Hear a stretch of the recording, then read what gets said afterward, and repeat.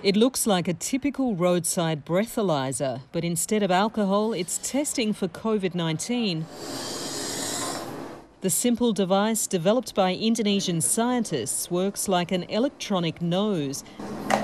It can smell coronavirus in the breath and detect an infection in under 2 minutes. Jadi pattern bagi orang yang The sensors can read the different patterns of COVID positive and negative.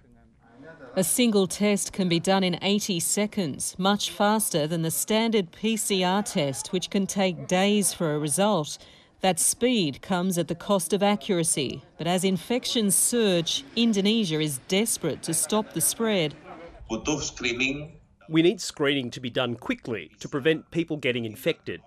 Indonesia has now granted a distribution permit to roll out thousands of breathalysers in weeks to increase mass testing at hospitals, airports and public places.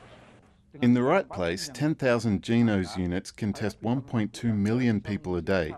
That is the highest testing rate in the world. The science, I think, does back it up. The question is how well it can distinguish COVID from other lung infections, for example. Despite around 740,000 infections so far and 22,000 deaths, Indonesia has one of the lowest testing rates in the world and struggles to meet the WHO's minimum recommendation of 1,000 tests a week for every 1 million people. Here we're comparing testing that might not be as accurate as the PCR, but it's absolutely better than nothing. Similar devices are being developed in several countries, including Australia, the UK and Singapore. Anne Barker, ABC News.